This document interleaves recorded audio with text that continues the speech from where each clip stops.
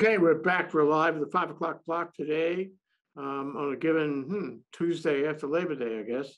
And we have Eugene Tian. He is the state economist of the state of Hawaii. And we want to talk to him about what the future looks like in the economy. The state DBEDT recently published a report about this. We want to ask him about the report and his forecasting, especially now, especially when there is such uncertainty. And we want to know how that uncertainty is going to affect the economy going forward. Eugene, thank you so much for appearing. You're welcome. So I guess the first thing is, what does the state economist do? You make economic analyses, you look at all these factors and variables and whatnot, and then you give DBEDT, I guess, a handle on where it's all going. But where does that go from there? Does it go to the legislature? Does it go to the governor? Does it go to the public? Where does it go and who does what with it? Hey, Jay, a good question. Thank you for inviting me. And it's a good question to ask, what do we do? Our government economist in my office. My office, we have 4 branches. And we have one branch is called Economic Research Branch. We do economic studies. In terms of, we have a whole bunch of reports on our website, including the legislature mandated studies. For example, the film tax credit. What is the economic impact of film tax credit? And we have studies on the real property taxes. And we have studies on the research activity tax credit. What is the impact of those? So there's many. And I have branch. And you heard about the labor statistics. Every month we have the unemployment rate, how many jobs, how many people employed, how many people unemployed. That's one group in my division. I have another division called tourism research. So that division, that branch published data on a monthly basis, how many visitors come to Hawaii and how much they spent, where they came from, which island they visited, those kind of thing. And we have another branch is compiling the state of Hawaii data book. And they also work with the US Census Bureau on population data. Actually, our office is the only state office partnered with the US Census Bureau on population. If we want to know anything about population, how many Japanese, how many Vietnamese, where do they live, what is their income, how many male, female, that's our office. So that is general. So what is your relationship with the Council on Revenues? Because we know the legislature looks very carefully at them to decide how much money they can spend. Do you inform the council, or does the council inform your office? They are an independent entity, and they do a forecast, the revenue forecast for the state, and the state has to, namely the Budget and Finance Office, they have to use the council forecast to budget state spending. They actually just completed a meeting today at about, I think they started at 2 and concluded at 4 o'clock. So they do forecast the state general fund revenue based on the economy. And of course, this big uncertainty due to the Delta variant is also in the play for the projection. Yeah, one more thing is, I would imagine that the money committees, the committees that determine how much money the legislature is going to spend on a given bill or a given subject, would actually call you on the telephone and say, Eugene, we have a question, and that you help them. And they use that information in order to make decisions about how much money we have and we're going to spend. Am I right about that? You're correct. Yes, they do invite me for a briefing at least every year at the beginning of the year. Usually in the first few days in January, they ask me to give a presentation to the 2 committees about what is happening in the economy. And also in the presentation, they usually invite the chair of council revenue, and they also invite your hero, Dr. Carl Bonham, to speak on behalf of the UHERO's projection. And during the legislation or during a normal time, they do contact me about my view about the economy, or about the tax revenue and the economic impact. I'm also a member of the House Select Committee on COVID-19. That puts you in a very important spot. You know, when I went to college, they always told me that economics was an art more than a science. Do you agree with that? And do you guys, you economists here in Hawaii, do you always agree on things? I think you're right, because the people who get the degree from economics, they are actually a Bachelor of Art rather than Bachelor of Economics. And the definition of economics, economics is a choice of science. So we make choices on a daily basis, government or individual. You make a choice because you have limited resources in terms of time, in terms of money, financial resources. But there are many things you want to do, but then you are constrained by a limited resource. Then you need to make a choice. But what kind of choice you should make? Once you make a choice, you give up something. So you want to make the best choice to your benefit. That's why it is called economics is a science of choice. So you're in these meetings, other economists around, other people who have studied economics. Do you agree with them? Do they agree with you? Do you ever find yourself in a situation where you're at opposite ends of an argument? We do have sometimes have arguments on the, we have different views on the economy, because even in the economic field, we have different branches. And there is a monetary economist talking about money controls the interest rate. And there is a new classical economist. The view is that the government should not intervene in the economy, let the economy adjust themselves. And there is economists interested in the government intervention. And the economy cannot reach a point. Government need to guide to reach to a certain point. So there are so many different branches, and we do have sometimes we have differences and we have arguments. But I think that will help. If you look at the same issue from this different angle, I think it's always a good thing. Yeah, sure. One thing is that when you look at this from a college level, it is definitely an art, and it was an art when I went to college and took economics. But, since then, mathematics has caught up with us. Mathematics has developed, with the help of, electronic calculations, it developed prediction analysis. I went to a program at UH a couple of years ago that kind of blew my mind about how you could predict bloody anything using predictive analysis.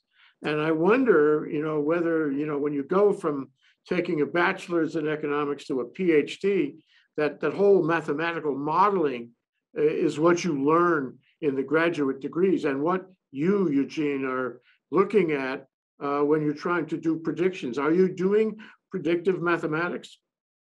Yes, the tool we use is called econometrics. Econometrics is the mathematical method, and in a lot of people, the term they call regression analysis. But there are so many different models, even using regression. There are so many different models. We are all trained, and everybody in my office use some kind of econometric model to project what it will be happening in the future. I think is because most of them are based on the past trend, even the past 20 years or past 30 years. It depends on what variable, then we look into the future, see what the trend. I think as we talk at the beginning, we use the past trend a lot of times, the projection is stable, but we don't get into consideration is the daily changes. And for example, the Delta variant, the COVID cases is increasing, it has been increasing since August. And because of that, there are so many things. For example, starting next week, there will be restrictions for Oahu residents if they go to restaurant. And because of the governor's decision on travel, and I think we cautioned that, the governor cautioned that it is not a good timing for now to visit Hawaii because of the COVID cases. The airlines, they have been adjusting their flights schedule on a daily basis.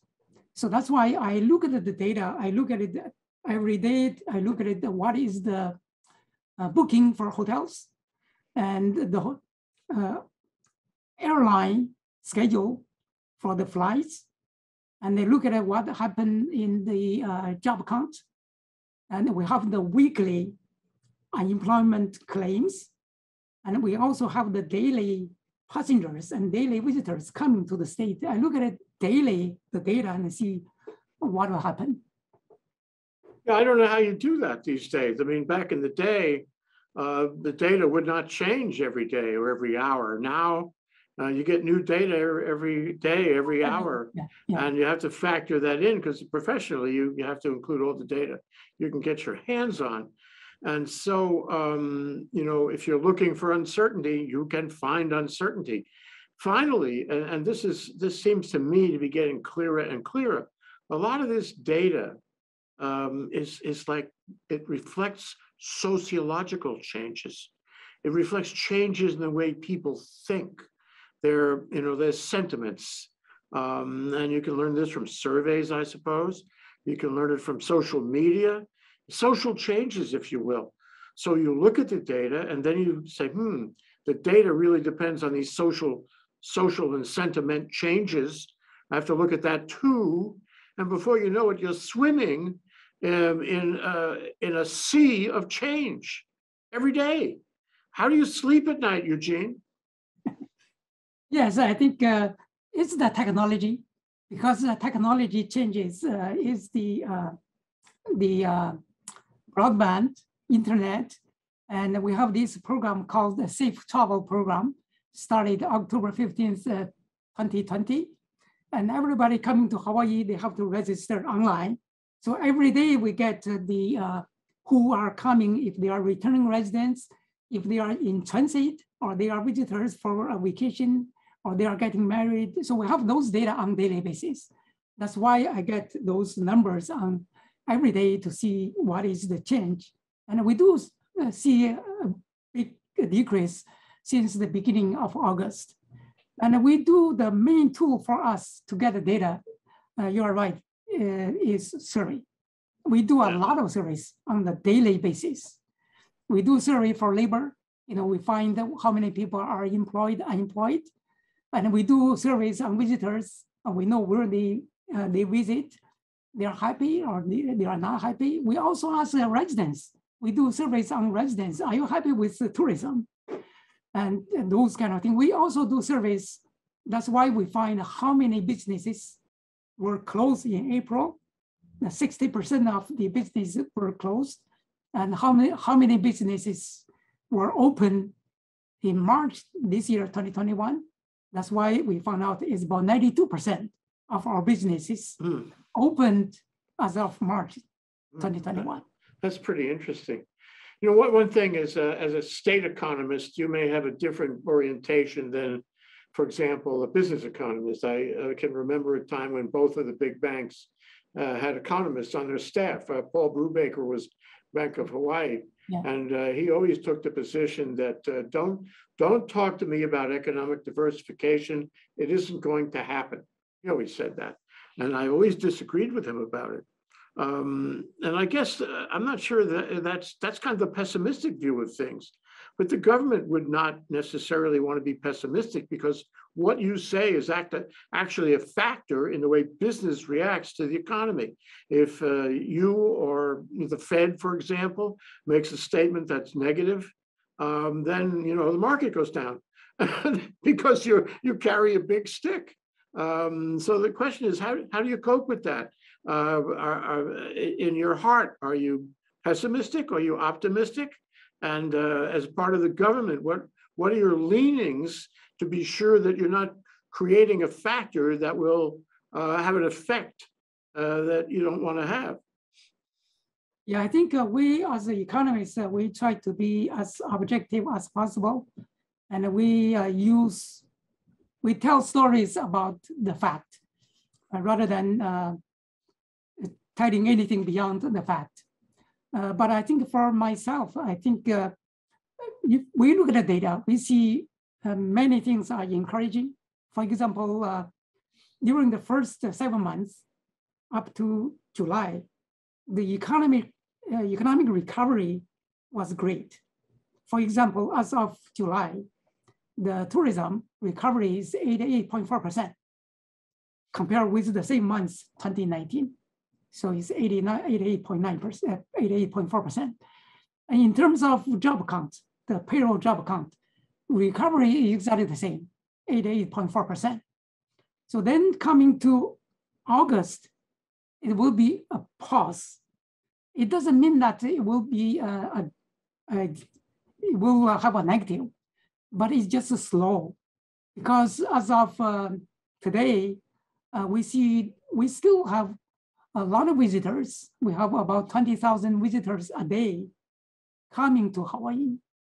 So we have, it's not, I think the demand is still there. After September, October, those 2 months, I think we expect they will be slowing down, but the demand and the recovery will be fast, starting in November and December. Okay, God, I hope so. So often it's just a question of timing. You know that something's going to happen. You just don't know exactly when it's going to happen. I mean, I can tell you at some point in the future, the market will go up. And then we can disagree as to when. Or I can tell you that at some point in the future, the market will go down. And it will. We can just disagree about when. So we're looking at uncertainty today. And I want to look at the report that you issued. And this part is called Major Factors of Concerns, including these. And I want to read them to you, actually, Eugene, and ask you, how these factors play, okay, in determining the future of the Hawaii economy. Okay, COVID cases surged since late July. The average 7-day daily new infections were 49.2 cases per 100,000 and ranked the 17th highest among all the states. The US 7-day daily new cases were 43.1 per 100,000, and that's lower. For the entire duration, the pandemic, March 7th last year through August 21 this year, Hawaii continues to have had the lowest infection rate and the lowest death rate in the nation. So how does that data affect your view of the uncertainty going forward and the forecast going forward? Yes, we did a forecast in May. So our forecast without this, the surge in the cases, actually this surge started in late July. Our forecast for the economic growth was 3.5% for 2021. But in our new forecast, late August, we projected 2.7%. Is a reduction by 0.8 percentage point. So the main factor is the uncertainty caused by the Delta variant. I think by the time of the release or writing, Hawaii was ranked 17th place. But if we look at the data today, Hawaii is getting worse. So we ranked 11th highest in the nation. with 51.5 cases per 100,000 population, while the US cases were 38.4 cases per 100,000 population. So we are getting worse.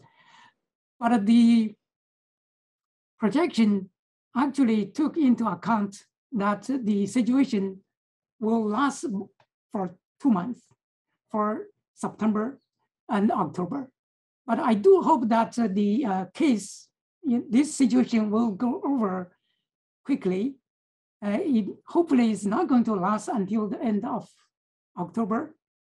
And for example, I do watch the hotel bookings on a daily basis. I do watch the airline schedule. For example, the Air Canada, they just suspended flights to Hawaii from this month, actually this week, on September yesterday, until for a month, until October 7th. So they will resume October 7th. So from the airline point of view, they think this situation may be over in a month. So if you look at the airline schedules, we do have a flat in September. We have a decrease in October, about 2% in terms of air seat. But then we have about 13.5% increase in November. So that is consistent with our forecast that we will be slow in September and October. We will be coming back in November. Yeah, so I mean, it's perfectly useful to see these business organizations make their predictions, and then you can look at that as one of the factors that you would consider, because they know more perhaps about their industry than anyone else does. I also wanted to mention this thing was in the newspaper today about how the median home price in Hawaii had now exceeded $1 million. And that's an optimistic point, I guess. And it tells you people are willing to spend more money on homes in Hawaii. But what does it mean to you as an economist looking at the picture and cranking the whole real estate market into your analysis? I think there are three things are connected. One is the real estate market is booming, is a worldwide phenomenon. It's not only for the US, for Hawaii, and for the world as well. The reason is there is a limited supply. So the multiple listing has a smaller number compared with the previous years. And the demand is strong. Although we have the COVID, but our income actually increased. So the personal income increase in 2020 is actually increased by 16.4% for the first quarter.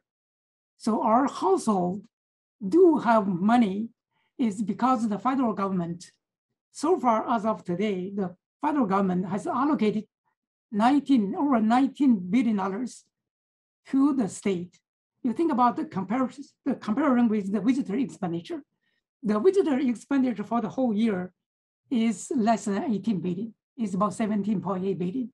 So the federal government allocated about 19.2 billion already. So that a lot of them came to the household as unemployment insurance, as the, we all receive a check from the President Donald Trump on the $1,200 per person, those kind of government assistance. So people have money, the demand is high for real estate, and also the supply is low. I think there's some reason that the sellers is holding up. They may have some hard time to get out of their renters because of the protection. And because of the real estate, we see the construction industry is booming. Sure. Yeah. And we see the construction industry for the first half year increased by about 45%. One thing they also taught us in college economics, Eugene, was that at the end of the day, it was all about public confidence. and you had to find a way to ascertain public confidence because that would ultimately affect markets. How can we do that at a time when public confidence is not high, where people worry about whether the government is going to do the infrastructure bills? That could mean, as much as 4.5, did I get this right? $4.5 trillion, some of which would come to Hawaii, or not, but it wouldn't do anything. So that's hanging in the balance, and the impact is huge on both possibilities of that dilemma. So public confidence may suffer or may be benefited by what happens in Washington, and actually you don't know from day to day what's going to happen. Can you talk about public confidence and what affects public confidence and how that affects the economy? Yeah, I think you can tell from the demand for housing is one. And also you see the stock market performance. And you also see the visitor coming. Actually, we do see from the TISA data, we do see the total travelers nationwide is actually a little decrease in the beginning of August, but for the nation is backing up. Is stable, is increasing in since last week, but Hawaii is continue to decrease. But now the travel, if we compare with the beginning of the year, U.S. Hawaii, in terms of the growth is about the same. So from those three things, you look at the housing demand, you look at the visitors coming, and that's the demand. You look at the construction, people do feel confident. And those current cases, it does making a lot of people feel pessimistic. But I think the majority of the people feel that the future is good. I think they have a lot of hope. And the government, I think one thing, they may rely on government assistance because the 4.5 trillion, there will be 2.8 billion coming to Hawaii. So those money will help Hawaii's economy, hiring people, especially in the field of the construction investment. So that will help the economy. I think the pandemic actually put the government, the federal government has put in a lot of money to the state, and as I said, the household do see increase in household income. What do you say to the people who say in Congress that we're giving too much money to people who, as soon as they get the money, stay home? They don't want to take a job. And as a matter of fact, there are more jobs than there are people applying for jobs.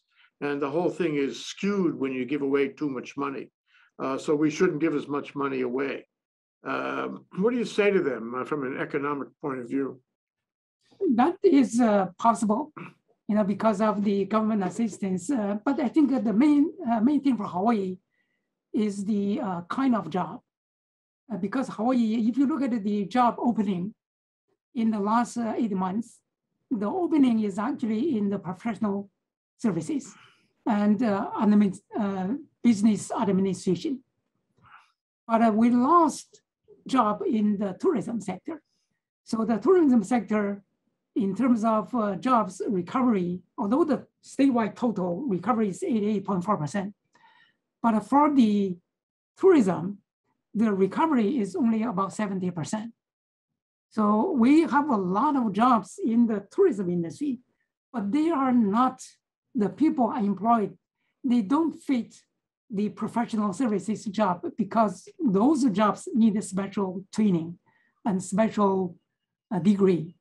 So there is a mismatch, at least in Hawaii. Yeah, that's another phenomenon. We talk about uncertainty and pessimism or optimism, what have you, but seems to me there's another factor in play. I wonder if you're cranking that in. And this is the factor of, we are at a turning point. My life is at a turning point. I don't want to go back to a minimum wage job, for example, in a restaurant. I want to do something better, so I'm gonna wait it out until something better comes along for me. And I've heard it said that a lot of people feel that way. They're waiting for something better. They are not going to go back to the way it was. We are in a transitional moment as far as the labor force is concerned. Do you agree? Exactly. I do agree with you. I think that's why I think this pandemic may change the people's way of working. That's why I said we do the main tool we use is survey. We currently is doing a survey on the remote work survey. We survey both employers and employees, and I want to see their willingness and their practice and their pros and cons of working from home. So the survey is currently ongoing. So that is a way, I think, at least for the remote work, it is one of the ways is going to stay or develop in the future. I think this remote work is also impact the real estate because I think the demand for single families far from the urban center, it may because people they can work from home anywhere. It doesn't need to be in the urban center. So that's why we see the demand for a single family. I think you see the Oahu average length on the market is about 9 days. It's very short. Yeah, wow, that's never been like that as long, not lately anyway. The one thing that all suggests to me, Eugene, is that our economy, to go further, our society is being remade by these forces, by these considerations, even as we speak. And when we come out the other side, it's hard to say when that would be, but when we come out the other side, see the light in the tunnel and we emerge, hope that's soon, we're going to find that our world from an economic, social, societal point of view is different. Do you agree with that? Yes, I think there's a lot of things will be changed. I think after this, when the pandemic is over, and actually the Hawaii Economic Association is holding an annual conference on October 7th and 8th. So there we are going to talk about, I think one subject you may like is we are talking about how are we going to have a trade-off between tourism and other sectors, and namely is diversification. And how do we develop other sectors? And what are the views of visitors? And what are the views of our residents? So what are the changes during this pandemic? What will be the future look like? Oh, that's very juicy, especially in the observation that I've made over the years. But let me ask you this: if of course it's a long way, it's several months to the legislature. Well, it's not several months to what the governor could do. What would be the first step, the kind of steps we should take to improve our economic picture based on what you know today? What are the most important things to do by him, by the governor, by the legislature, by the agencies, if you will, to enhance the possibilities? Is diversification one of them? How important is that? I think this is a very good question, but this question is actually a very good question to the administration. And I'm an economist working under the administration. As I said, I only talk based on the fact I see, but I don't make any policy calls. And I think that what the government is going to do, and based on the current situation, to help the economy, to develop the economy, I don't think I'm in a position to speak for that. But I do feel that there will be, I do feel confident about the economy. And I do feel the pent-up demand is very strong, both from local and as well as from the visitors. And you can see the booking, the hotel booking actually has been increasing. If you look at the going into forward March 2022, the booking are still very strong.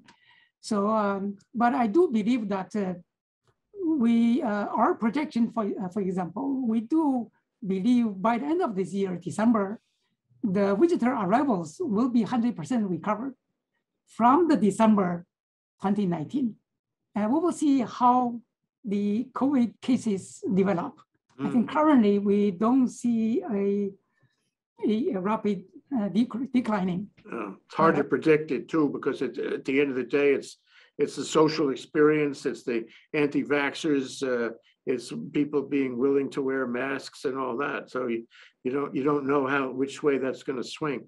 One thing you mentioned, the October 7th Economic Association and the discussion of diversification, that is really an important meeting, I think, because when we come out the other side, that could make a big difference.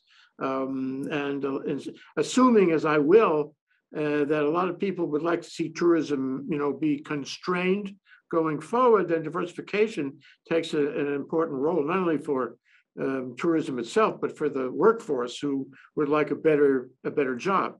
So that would be a very interesting conference, I think. But let me go to one last question, and I don't want to short shrift your charts and graphs, because I know, Eugene, that economists live on charts and graphs. That's your product right there. So can we look at your forecast charts, both in the numbers and in the lines, and just have you describe them quickly and show how they support an optimistic view? Yes, our forecast that you can see from the table on the screen, actually, to go from the lower part of the table, it shows a percentage. I think that may be easier to understand. We do hope that, in terms of population, from the 2020 census, we do have 1.46 million resident population, not including military present in the state. We do hope that there will be a very small increase, 0.1% increase in this year and next year, and small increase into the future for population. And the visitor arrivals we expect will be 6.8 million visitors for this year. And currently we already have 3.6 million already as of July. So there will be, we still have another 5 months to go. And this forecast does indicate that we expect September and October will be slow. 2 months will be about 50% of the 2019 level. But if it lasts longer than October, the number will be smaller. But this is our projection, about 6.8 million visitors. If you look at the second line, actually, the visitor industry is not going to recover completely until 2025. So the number up to 2024, you see we have 10.2 million visitors. That is still lower than the 2019 level of 10.4 million. So it takes 5-6 years for the tourism industry to recover. So if you look at the expenditure, because of the inflation, the visitor spending in terms of nominal dollars, it will be 18 billion in 2024, is higher than 2019. But if you deflate with the inflation, it will be smaller as well. So you look at the GDP, the last line for the upper table. You look at 2019, the total GDP is 82.5 billion.